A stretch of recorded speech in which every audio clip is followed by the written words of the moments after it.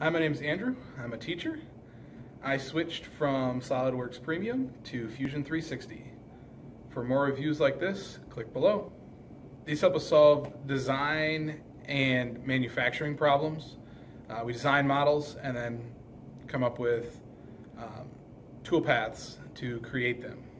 Fusion 360 is best for accessibility.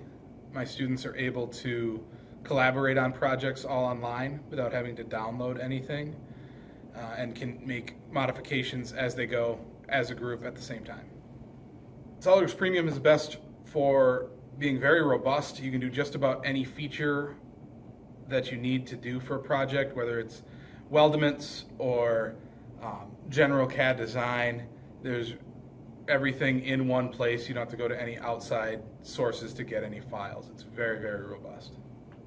Getting started with each software, Fusion was very easy to get started. I could set up an educational license for my school, for my district, and then enlist students within that.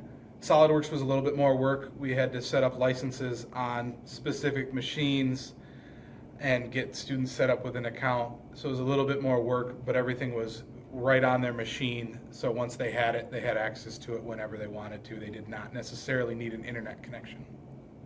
When you're trying to choose between the two, some of the biggest considerations should be computing power and access.